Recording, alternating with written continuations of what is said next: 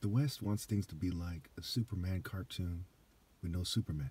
Remember, Superman is superimposed on the Western conception of Horus, which is superimposed on the Royal African Falcon martial art order, the natural alpha, the most moral man, the most moral line, which is God's line, because the children of righteousness are the children of God. So now, when we look at romance, right, to truly have a romantic time, one must have a heroic heart. If you're the typical worker at NASA, or you're the typical kind of heavy-set, proud boy, or you're a typical homosexual or whatever, right? You're not really getting toward romantic. It's like it's like Popeye eating spinach versus someone who's not Popeye eating spinach. You still feel some kind of way, but it's pathetic to compare it to Popeye eating spinach. You see what I'm saying? So where my love is derived from justice and not conformity, okay, I've earned the right. I've earned the divine rewards, okay? I've sown righteousness and I reap true love. I've sown justice and I reap true love. So when women sees me, right, it says, hey, if you want to date Prince Humperdinck or Gargamel or Lex Luthor, you're going to get that kind of relationship. If you want true love, you don't shun me because I've sown righteousness, justice, and things that are divine. Other people haven't. And when they pretend that they have, it's even worse. They've sown deception, okay?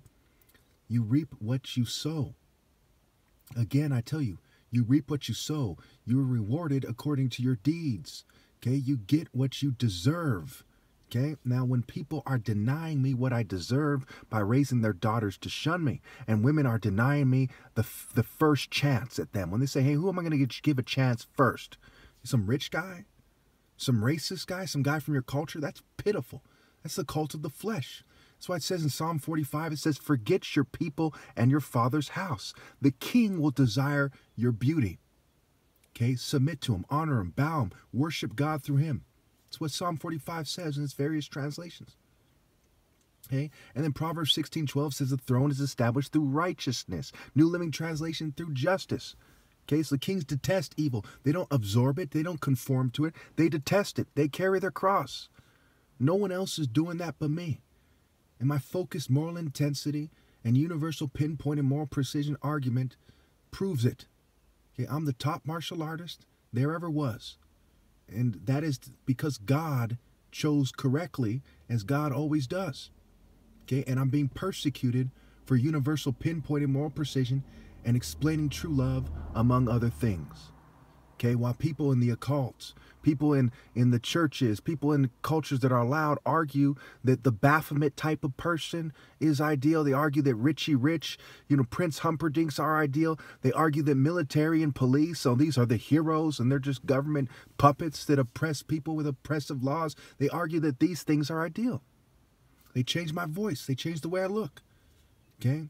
Because they deal in deceit, sorcery, witchcraft, switchcraft, switching, right? Confusing, turning the tables, trying to make it seem like I'm the bad guy, trying to make it seem like they're the good guy, trying to make it seem like these crazed lunatics, these crazed CEOs, 1 in 5, according to their own workers, are said to be psychopaths and they're narcissists and sociopaths. They're trying to make it seem like these lunatics are sane and ideal, and that the one guy insisting on universal pinpointed moral precision and living it is crazy.